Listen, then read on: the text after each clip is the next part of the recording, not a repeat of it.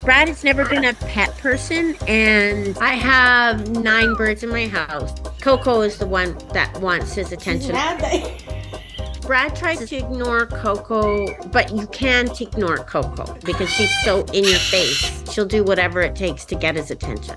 Wow, let go of the sugar. Her dancing is another way to get attention. Coco will keep doing it until he gives her the attention.